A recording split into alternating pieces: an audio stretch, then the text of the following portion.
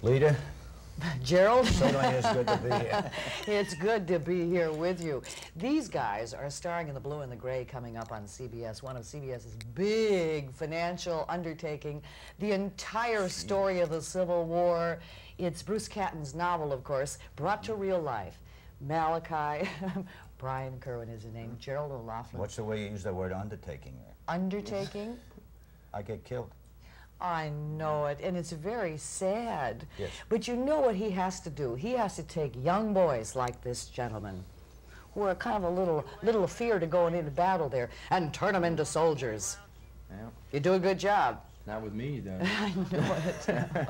But in the Civil War, the NCOs, the sergeant, weren't the macho kind of know-it-all people that we are used to seeing on the screen. Everybody sort of didn't quite know what they were doing.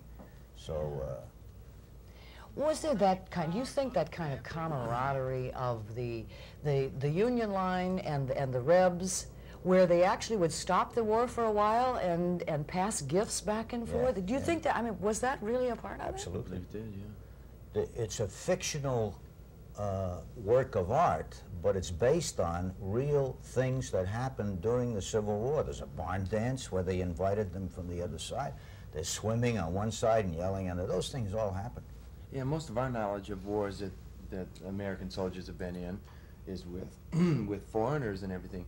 It's you can imagine you're fighting against just other Americans, people who were just from the state next door to you. And, you know, I think it would be very easy to stop the war for a while and have a good time with each other.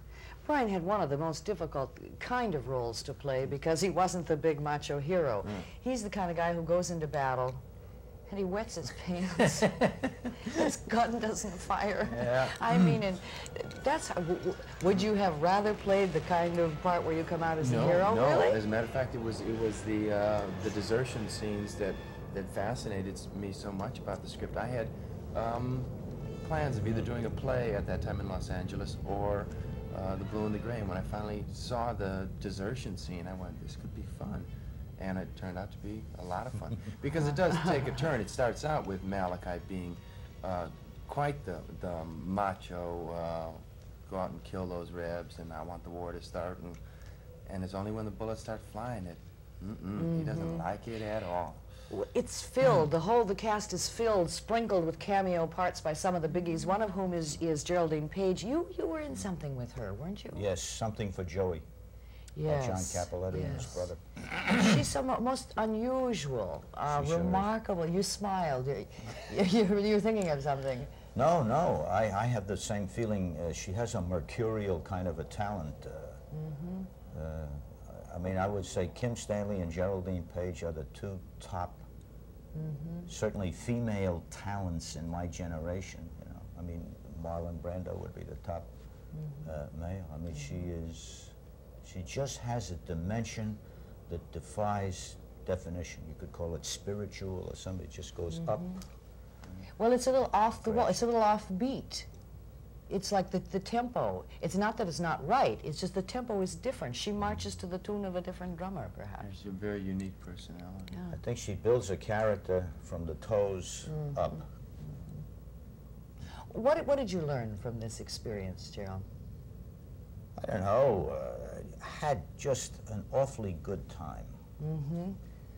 And I learned that work, the product, can be excellent under those conditions. You know, that's not always what we artists conceive as the way to do it. You should suffer a lot, you know, maybe, and the product will be better. There's that school of thought, but okay, now you say under those conditions. What do you mean? Time?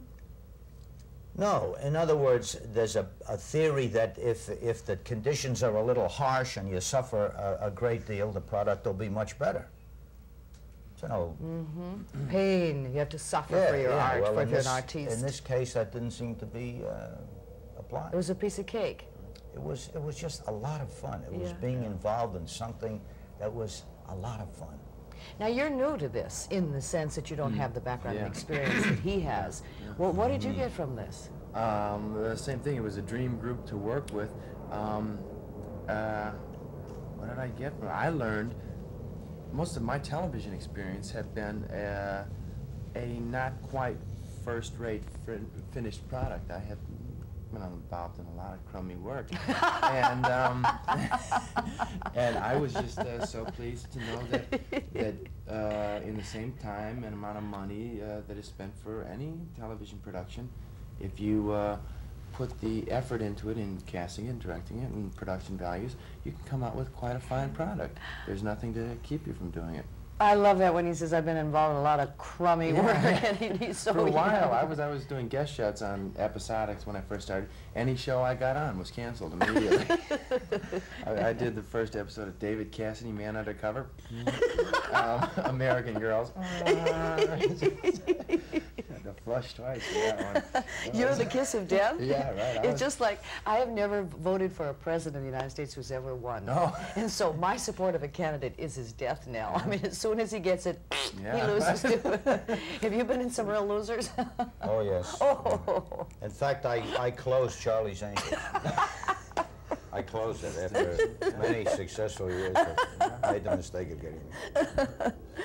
Oh, well, it is an awesome undertaking, and it's coming up on the network, on the CBS network, November the 14th. It skips Monday night, and then we'll go Tuesday night and Wednesday night. It's 3 hours long, so plan your 3 hours, schedules. 2 hours, 3 hours. Oh, 3 hours, 2 hours, 3 hours. Yeah. Oh. Total of 8. Yeah. Okay, well, plan your schedules accordingly because you don't want to miss the Civil War. Yeah. It's happening right here on 1011 It's fun. Strong. Hey, Brian, nice to meet you. Thank you. And welcome to Nebraska, Gerald. Leta? Leta. Leta? We're going to do it until I we live get in it right. Arleta, California. Arleta, how do they spell it? A-R-L-E-T-A. Well, you got Arleta, part of it California. right. L-E-T-A. You got it. Thank you, gentlemen. Thank you. And who's going to win the Civil War? Nobody. Yeah. Okay. That's the We message. can't tell the ending. We can't tell. All right. That's the You'll have message. to watch it if you want to find out who wins the Civil War, but the South may rise again. Thank you very much, gentlemen. And we'll be back as 1011 Morning continues.